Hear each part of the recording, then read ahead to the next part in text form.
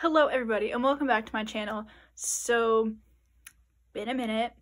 I know, only 3 videos in and I already suck at posting, but it's fine. I've been busy, so busy, but I'm home for a couple of days, so I decided to make some time. So today I'm going to be doing my February wrap up. So far I've read 6 books in February. It's like February 20th right now. I'm doing the same thing that I did last month where I'm filming this way too early, but this is just when I have like a convenient time to film it, so it's what we're going with. I've read 6. I'm in the middle of a thickie, which I would talk about at the end, but for now I will just go through the books that I have read. So yes, I'm not really going to go into synopses of these books because I don't want to. I'm kind of just, because I want to make this quick, I'm just going to tell you why I liked it or I didn't like it. I think I liked most of these, so yeah. Let's get into it. The first book that I read this month was From Blood and Ash by Jennifer L. Armentrout. From like the first second I heard the synopsis of this book, I knew I would love it. And I did. It got a 4.5 stars out of 5 from me. It would have been 5, but like the relationship dynamic got a little weird towards the end. So it got like knocked down a peg. A little predictable, but I still loved it. I thought it was so entertaining. I really like Poppy as a main character. She's really fun. But I think my favorite character in the whole book is Kieran. He's just so like, you know, well maybe he's not so much that way in the first book, but like in the second book, because I also read, second book I read, A Kingdom of Flesh and Fire. That book, I think I gave it like a 3.5 stars, 4 stars. It was good.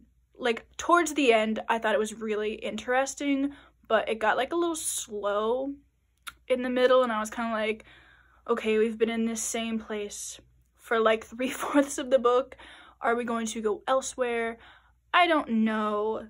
We did eventually, and I'm so excited for A Crown of Gilded Bones, which comes out in April.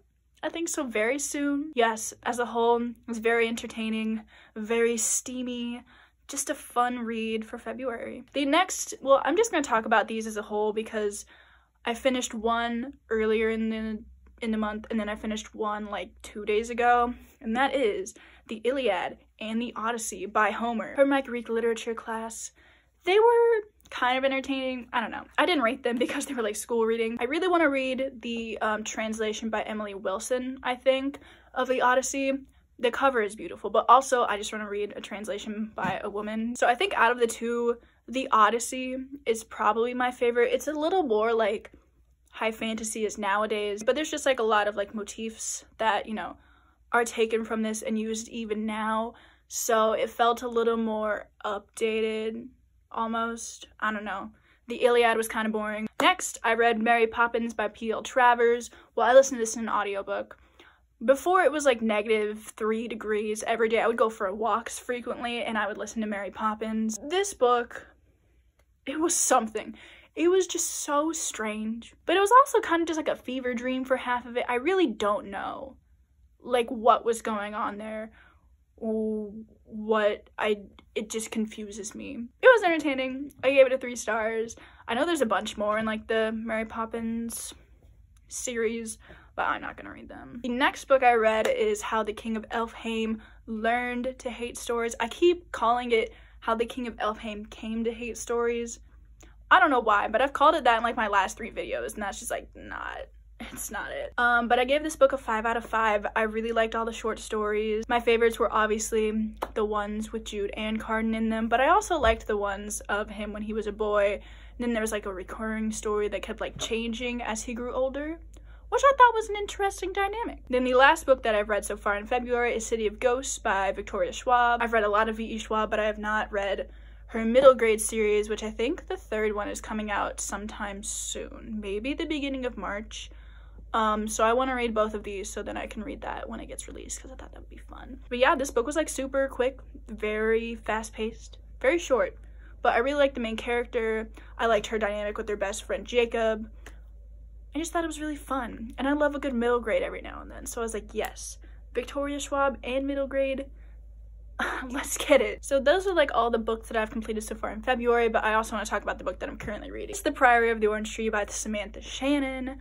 This book is so good. I'm reading it rather slowly though, but that's not necessarily because I'm not interested.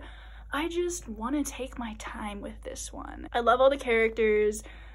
The storyline is very interesting. I'm about halfway through it right now, and I'm very excited to see where this all goes. I think there's a sapphic little moment in here, which I'm also excited for. Like, I think I see where it's going, but also, what do I know? The only downside of this book is it's a pain in the ass to carry around. I would carry like this book and this book around for like a couple days when I went to work, and my back was not having it. But other than that, it's a gem. I'm feeling a 4 or 5 stars on it. Very exciting. So yeah, I hope you enjoyed the video. If you did, let me know down below. Subscribe, whatever you feel like doing, and I will see you in my next one. Bye.